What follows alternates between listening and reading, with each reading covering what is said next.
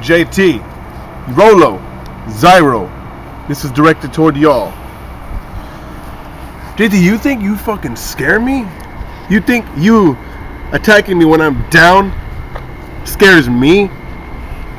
You think that he's gonna put any fear in my heart? You think Zyro coming out attacking me when I was already weakened from the match is gonna scare me? Fuck no. You don't know who you're fucking with, you assholes. I'm D-Ramirez. I was the longest reigning AYW Brutality Champion. 4 days away from 600 days. Sure, I'm not the AYW Brutality Champion anymore, but I lost to Wicked motherfucking J. And I am not embarrassed to say that, because Wicked J is one hell of a fucking wrestler, and he is the most hardcore son of a bitch in this show. As far as you, JT, you threatening me? If you want to even go close to that title shot, you got to go through me first, because I see myself as the future champion, not you.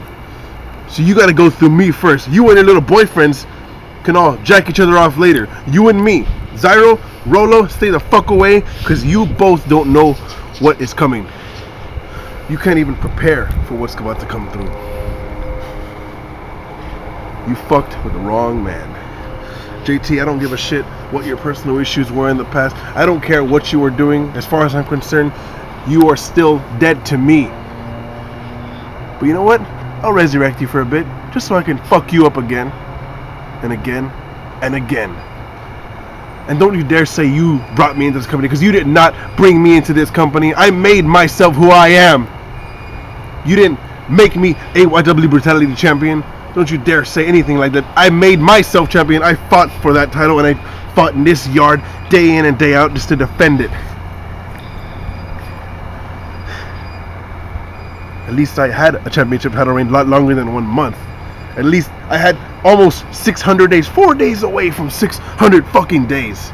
Undefeated in every Brutality title match except for Wicked J. Finally he beat me. Finally somebody beat me. What does that say about you, huh? You've had the title, what, once? Twice? Lost it to Rolo? JT, you little two-stone crew, doesn't scare me at all. You guys should be scared. Be scared of what the fucking hell I'm gonna bring towards you. Not just in the yard, but in your personal lives. Trust me when I say this. It's about to get a whole lot uglier. I'm out.